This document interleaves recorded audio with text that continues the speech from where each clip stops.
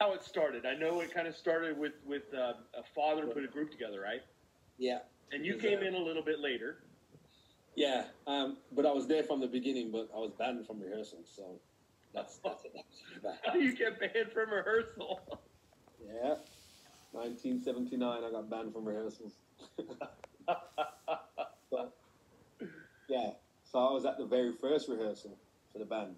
Yeah. Me and myself were best friends, so it was in the summer holidays, and I went to the rehearsals and sat in on it, and then came back the next day, and Junior's dad, Fred, said, "You're not coming in. I don't want you in here.